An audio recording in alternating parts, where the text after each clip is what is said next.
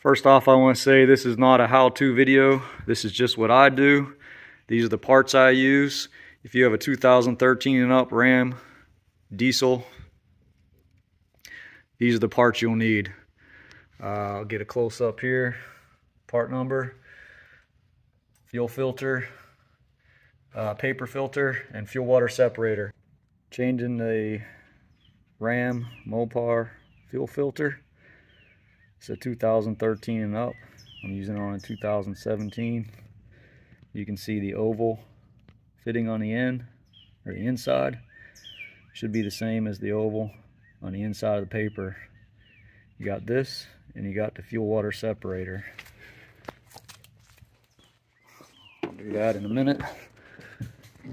The paper goes in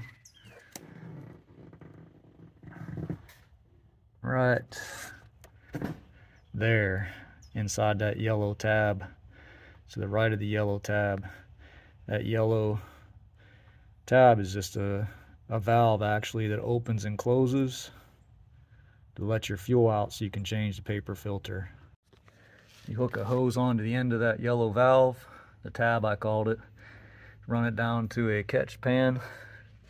Mine broke off, I had to put another piece of hose on. Luckily I have a bunch of extra.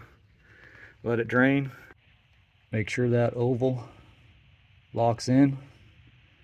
On the bottom it should be, those little pieces on the side should be below where your cover is gonna go on. Close your drain, valve drain. You can pull your hose off. Make sure you lubricate the ring that goes on. Make sure you take the old ring off. Lubricate the new one, put it on, put your cap on.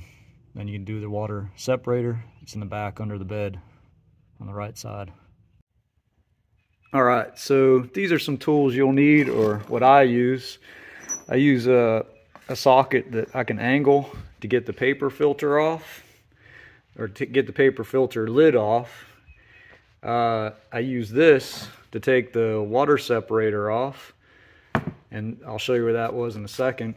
You just unclip this, put this around it, loosen it up, hook your hose to this, open that valve to drain it. Make sure you have a catch pan to catch the diesel fuel that comes out.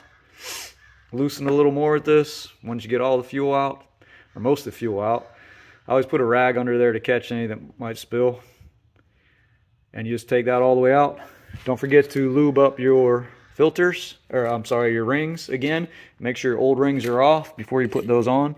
This is the tool to take the water separator off. Your electronics part of it, and screw it back into the new water separator. And just reverse everything. Connect the tab, or screw this back in, then connect the tab. Make sure everything's tightened, lubed, and don't over tighten it. Read your directions on the box, make sure you follow those. Let me show you under here real quick where it goes.